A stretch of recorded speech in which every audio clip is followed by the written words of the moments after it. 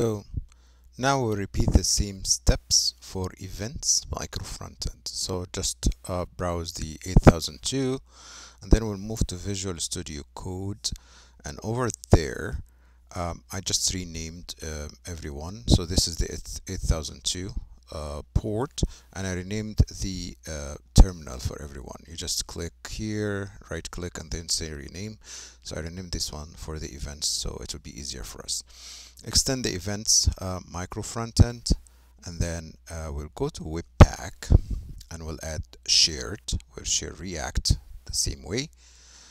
We'll say shared, and then we put it in array or list, and we'll need, of course, to restart. So you come here, Control C, and then you do yarn run start again, and it will go to 8002. We go to the browser, and then we refresh, and it disappeared. Go to inspect, and we will see the error.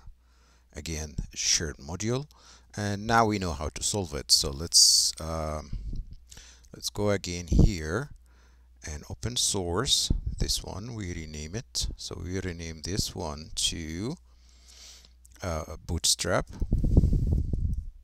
JS, and then we will have a new file here, and we will name it index.js, and all what we have here is just import the bootstrap. That's it, bootstrap.js, and at the end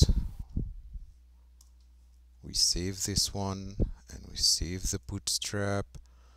Let's go back here, we refresh, and the problem will be solved. Now,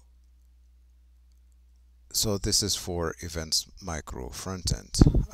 Let's go to localhost. So let's take this one and let's see the portal, partner portal.